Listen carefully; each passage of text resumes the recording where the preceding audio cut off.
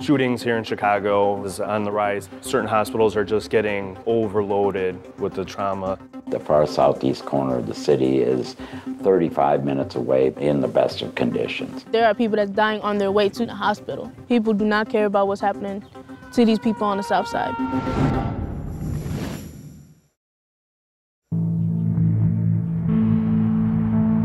When people are shot, they can't be taken to just any emergency room. Instead, shooting victims need an ER with a trauma center, a facility equipped to deal with traumatic injuries like gunshot wounds. The south side of Chicago is in dire need of more trauma centers, a fact that has become even more apparent in the past few months. Chicago has suffered a dramatic spike in violent crime and shootings in 2016. The last time the south side of Chicago, where many of these shootings are taking place, had a Level 1 adult trauma center to treat victims of gun violence was in 1991, when the Michael Reese Trauma Center was shut down. That site is what you see here behind me now, nothing more than an empty lot. Hospitals aren't required to operate trauma centers, and Chicago has seen many of them shut down in recent years. The reason? Trauma care is expensive, and hospitals lose money, especially when treating gunshot wounds, because victims often lack health insurance.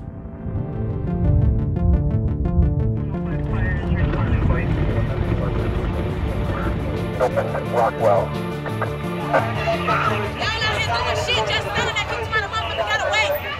We're at 68th and Damon in Inglewood. There's been a shooting. There were 5 victims, 3 seriously injured. They were taken to 3 different trauma centers around the city. 2 of the victims were pronounced dead later that night. The main thing when we have a trauma patient is doing the most we can in the smallest amount of time, depending on where they might be shot. We want to make sure that we're controlling that bleeding. Starting some IVs en route, we can start giving them some fluid, but what they really need truly is a trauma center as quickly as possible, because that's really the main thing that's going to wind up improving their outcome. Shootings here in Chicago is on the rise. Certain hospitals are just getting overloaded with the trauma, and sometimes, during our peak periods of the summer, they just can't do it. So they have to go on bypass, and then we have to go to the next closest appropriate hospital, which could be a significant time past that hospital. How does that sort of play into what you're doing and what you're seeing on the streets here, especially if you have a shooting on the south side? Having worked down on the south side, they have to go a significant amount of time to get to their closest trauma center, which obviously then plays into the survival rate, which, certain things, time matters. The University of Chicago operated a Level 1 adult trauma center on the south side until 1988. When the school closed it for financial reasons. In recent years, activists have targeted the private university, urging it to reopen the center.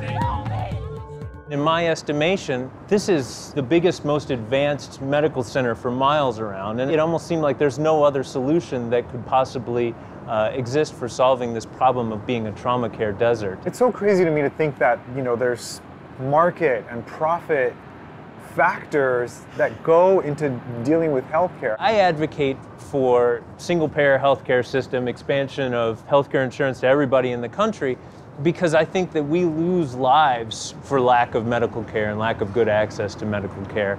It would be great if the university's sole mission in this wasn't to think about dollars and cents, but to think about lives saved. But they've got to in order to stay open. There were originally 9 designated centers. We have since dwindled to 6. The University of Chicago dropped out because of financial losses. So Christ Medical Center, which is located about 6 blocks outside the south side city limits, at one point would have been number 4 on the world list for gunshot wounds annually. We're talking about 7,000 trauma patients a year on the south side. That would make Christ, if they were able to actually accommodate all of them, would make them the busiest trauma center in the world. And on average, how far do patients on the south side have to travel in order to reach then a trauma center? The far southeast corner of the city is 35 minutes away in the best of conditions. What's your view on how much distance really is a factor in their chances of survival and of recovery? Time is important.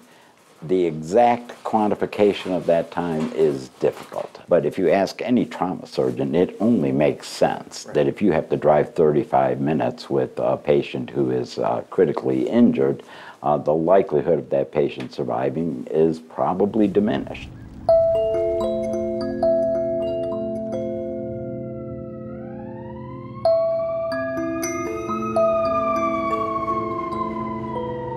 On May 7, 2013, Kevin Ambrose was shot while walking to the 47th Street Green Line station to pick up a friend. He was transported to Stroger Hospital on the west side of Chicago, where he later died. Ambrose, a student at Columbia College, was only 19. Kristen, let's talk about Kevin. Tell me about him. He loved to dance. He loved to write. He wrote a lot of raps, a lot of poetry. So obviously Kevin was not in a gang. Oh, no. He did ballet. He was really not trying to be a part of a gang in any sort of way. His friends weren't. We did not do gangs in our household. Let's talk about the night that he was shot. Where were you and how did you find out what had happened? It was around maybe about 10:30, 11 o'clock at night. My mom starts banging on my door and she's screaming like, "Kristen," and I open the door and she's like, "Kevin's been shot." And I just I froze. I didn't know what to do. The police was out there in front of our house, and he was like, "Hurry up, it don't look too good, don't look too good." And we get in the car, and instead of being able to drive to University of Chicago or Providence, who was a hospital that was literally 2 blocks away from my house, we had to drive all the way to Stroger Hospital. I don't even know where Stroger is, but I know it's not close. We got there before the ambulance, and there's absolutely no reason why we should have been there first. They had to revive him when he got there, and he didn't last long. Do you think that there could have been a different outcome had he been taken to a closer hospital? I actually strongly believe that he would have had a better chance, but I'm not sure if it would have been a different outcome. He died at the hospital. He didn't die on his way there. But there are people that's dying on their way to Stroger when they could have, been in the hospital. They could have been getting the better treatment that they needed. And I don't understand how University of Chicago, they've been on the South Side for years. They know what's happening around them. They should have been opened that trauma center, but they don't care. People do not care about what's happening to these people on the South Side. The fact that they fought back against the level 1 trauma center, why would you fight against saving lives? You took an oath to save people's lives, and it's disgusting that all these people had to die and all these protests had to happen just for them to even feel obligated to open one.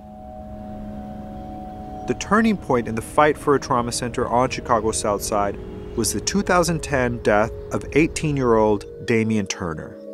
He was shot 3 blocks from the University of Chicago's medical campus and died while being transported to Northwestern Memorial Hospital, 10 miles away. I'm tired of seeing my friends die. I'm tired of seeing my friends bleed out. I'm tired of seeing youth on the ground with no hope. 2 months after I met Damian Turner is when he was murdered. And that's when essentially the Trauma Center campaign got started. What was University of Chicago's position at the beginning?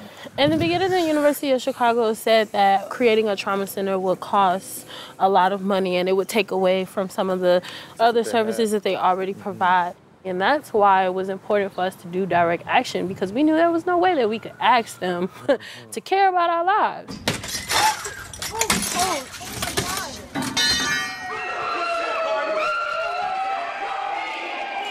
Every time we've done a direct action, I've been forcibly removed by the University of Chicago Police. I've been brutalized by UCPD. They arrested us and they put us in jail for 46 hours. All we have been asking for was a meeting with the president, Rob Zimmer, and people who actually could make this decision to make a trauma center happen. When the University of Chicago sought to host Barack Obama's presidential library, activists vowed to derail those plans unless a trauma center was built. After years of pressure, the University of Chicago announced in December a $269 million expansion plan that could include the reopening of its trauma center. The university provided us with a written statement emphasizing that they are committed to saving lives. They say that their integrated plan, shaped by community input, would combine a trauma center with other expanded services to better provide for the needs of the community. Tell us about your role as the mediator between the organizations that were pushing for this center and the university. I grew up on the south side of Chicago, and being alum of the university, adjunct professor over at the Divinity School, I had a relationship on both sides, and so it put us in sort of a unique place. We were able to bring people together to begin having those conversations. Why hasn't the issue of trauma care been such a hot topic? I think people have always thought about trauma care in this very pathological, stereotypical kind of way. If you get shot, you must have done something wrong.